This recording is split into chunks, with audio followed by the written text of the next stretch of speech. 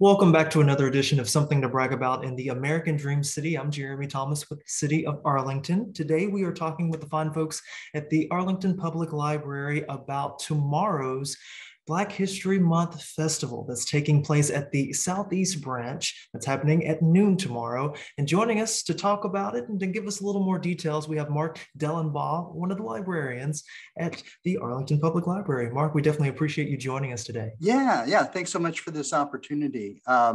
Last fall, Miranda Want, one of my colleagues, and I learned that we were going to kind of take over the planning and production of this festival. A librarian that had recently retired, David Jackson, had this would have been, I think, the 14th annual Black History Month Festival program that he pioneered. And we took it over this year, and it's been a learning experience, but it's outstanding the way it's come together, and we can't wait for tomorrow.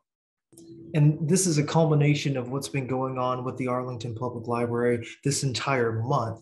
With that being said, what can folks expect for tomorrow's event? Yeah, sure. So let me first address the first part of that, because this is one of the changes that we kind of looked at each other in the fall and said, well, I guess this is our baby.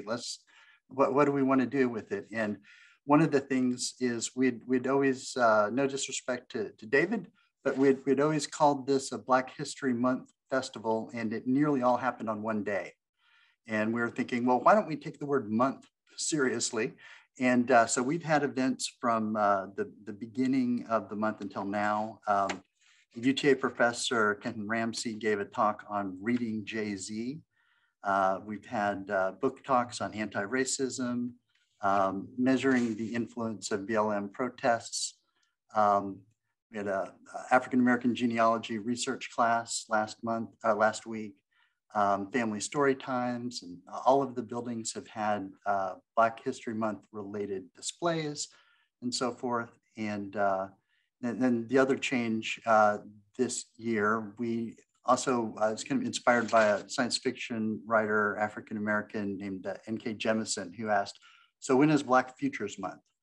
And so one of the things that we've done throughout is to weave in aspects of, it's not only important to know where you came from, but it's a trajectory, so where are you going?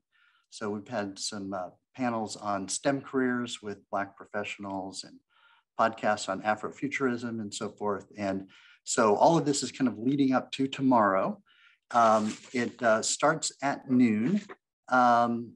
The City Council member, Hunter, is going to give kind of some opening remarks, and then we'll transition to a very fiery speaker. You won't believe your ears. I'm sorry, Chaplain, if I'm overselling you, but Chaplain Rich Stoglin, former Marine chaplain, and he is a member of the Arlington Heritage Memorial Grounds Committee that's restoring some cemeteries, including the only place in Arlington that Black folks could be buried until about 1950. And a lot of historical significance there. And he's going to be talking about that work and turning the corner to what they'll be doing going forward. Then there'll be a bunch of performances. So Step by Step Academy will have a jazz performance. Butler Elementary, Amos Elementary will be doing choir performances. And then we're going to cap the day off with a sneak peek of a very exciting documentary called Echoes from the Hill that the MLK Celebration Committee has funded. And I had the privilege of helping to research a little bit. And this is basically telling the story of what it was like to be person of color in Arlington before desegregation. So what's it like to live across the street from a high school that you can't go to? If you want to go to high school, find a way to get to I.M. Terrell in Fort Worth. And this was on the basis of some oral histories that we took and some interviews and some research. And it's a fantastic documentary. We've got the director's cut sneak preview that we'll be showing at the end of this. So couldn't be more excited about the day on Saturday. Technically it's come and go. So if part of that resonates with you, then jump in and jump out. But I think most people will find something to enjoy throughout. For this event, is this a free event folks can attend? Yes. Public is actually our middle name, but our middle name could be free because we're all about free. So there's no cost to attend. The only cost is a little bit of your time on a Saturday, but you're not doing anything better tomorrow between 12 and 3, I'm sure. You probably have to do laundry or something boring like that. So come on down to the library and learn about your past, learn about the future, and see kids that are excitedly performing and so forth. Yeah, it's gonna be outstanding. In the Southeast branch, that is at 900 Southeast Green Oaks Boulevard, is that correct? Yeah. So we've got a couple of libraries on Green Oaks, and so it can be confusing. This is the one that's across the street from the Animal Services Center and just south of the airport. So between Matlock and 360 on Green Oaks. Why is this event so important to have in our community within the American Dream City? Yeah, so you can't tell the story of Arlington without telling the story of all of Arlington's people. And through the years, for a variety of reasons, the story of Arlington has been told by white people for white people.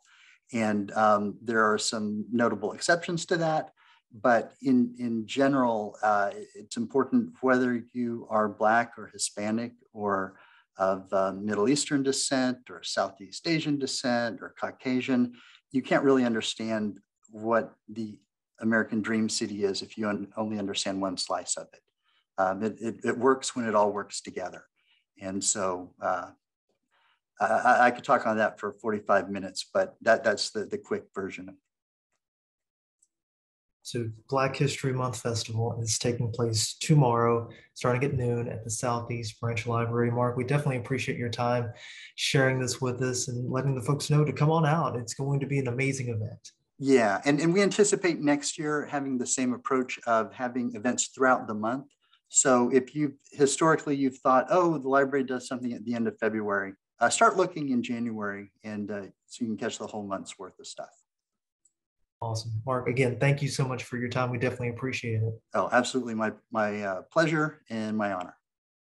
And of course, if you have something to brag about in the American Dream City, please let us know in the comment section. Till next time, have a great day.